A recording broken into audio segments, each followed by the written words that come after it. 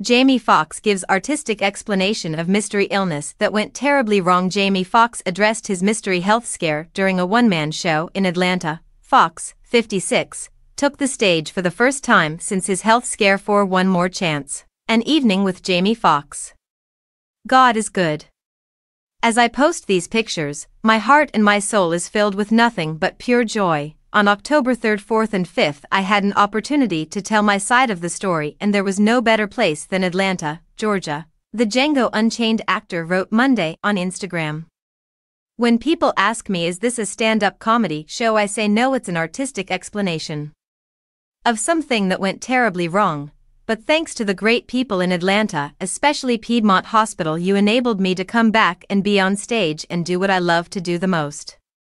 He added. Representatives for Fox did not return Fox News Digital's immediate request for comment. The Oscar-winning actor chatted with concerned fans in July outside a restaurant in Phoenix, Arizona, where he attempted to provide answers about what happened when he suffered a medical complication. Look, April 11th last year, bad headache, asked my boy for an Advil, Fox said before snapping his fingers. I was gone for 20 days.